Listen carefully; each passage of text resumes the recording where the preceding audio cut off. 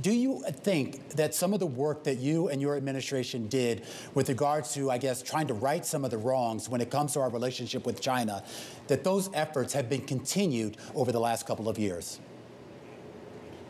Yes, very much so. Gina Raimondo, my successor, has been very strong on China, particularly on semiconductors and other high-tech export controls. And while they've had a lot of discussion about perhaps cutting some of the tariffs we had imposed, they really haven't done anything yet.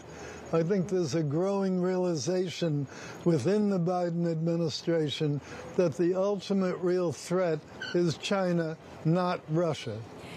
Secretary, on that note, the other side of that says that you need to be looking at cutting tariffs to help with inflation, that those tariffs inevitably have been an inflationary force on the American economy.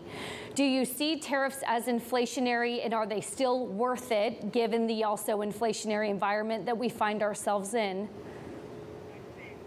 Well, several answers to that. First of all, the amount of imports from China on which we have tariffs is only a few $100 billion. If you compare those to the size of the economy, it's almost a rounding error. So it's silly to say that our tariffs on China had any major impact on inflation.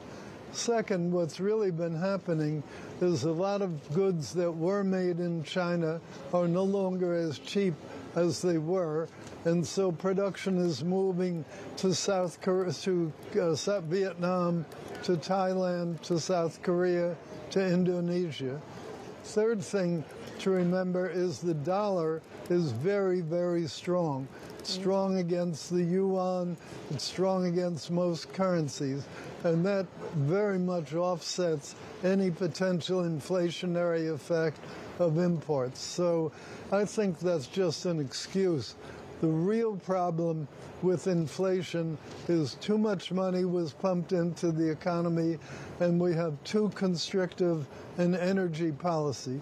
Those are the real factors that caused it, and then that's been supplemented by supply chain dislocations and by the war in Ukraine. Talk to us about, with your experience, I mean, prior to being Secretary of Commerce, of course, you were chair, lead director of more than 100 companies in 20 different countries. When you're looking at perhaps a less globalized world, the implications that has, you hear of Fed members saying the onshoring effort is inherently inflationary as well. Is that going to be a longer-term sacrifice that has to be made?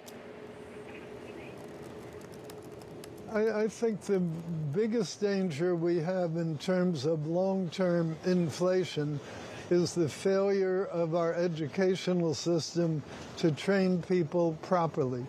We have the least vocational training of any OECD country. That's a real problem for getting people who are not college-bound into useful jobs, particularly high-tech jobs. Our schools are also not emphasizing science, technology, engineering, and math. How can you survive in an increasingly technological global economy, let alone U.S., if you're de-emphasizing STEM? And if you look at the lower grades, say K through 12, we keep falling further and further behind in relative math scores, relative reading scores, just about relative any scores to other countries. That's the kind of thing that's going to cause economic dislocation going forward, just as it is already. Well, we've already seen that economic dislocation. I'm curious, though, about the solutions here. We've seen some efforts from the current administration, your administration, and even the Obama administration to sort of address some of those. And as always, you know how Washington works. It gets put through the ringer there, and basically what comes out is basically nothing. How do you sort of address that in a way that is going to be politically palpable to the folks who run this country?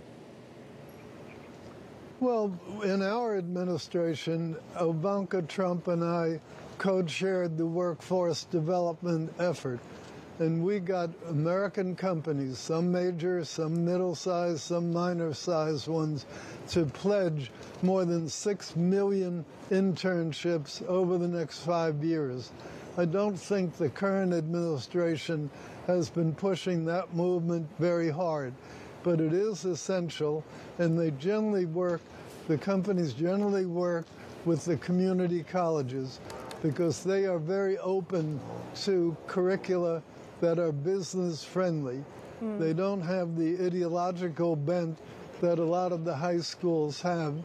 And the high schools are teaching a lot of what I regard as nonsense rather than the valuable skills, both intellectual and physical, that people need to survive. So there was an initiative that we already had in place. I think they could very well build upon that. And I think it's a wonderful thing to have collaboration between community colleges and companies. What many of the community colleges have done is bring the educational curricula to the workplace. So it's much less disruptive of a worker's time. Mr. Secretary, just finally wanted to ask you, circle back, when you think about maybe China, much more so than Russia, being a bigger threat to the U.S., what about the data security, WeChat, TikTok, some of the issues that were underway when you were serving in the former administration? How big of a risk is data and China getting their hands on it? Data are a very, very major risk. And in fact, they're both an opportunity and a risk. Properly used, they're a great opportunity. I think you could say that data is the new oil in terms of stimulatory power to the economy.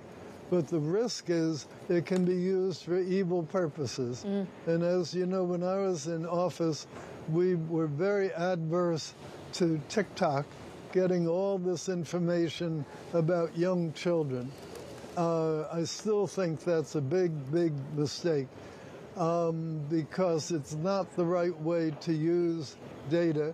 And it's not just that. They've been doing a lot of hacking of government files, civilian files, all kinds of things.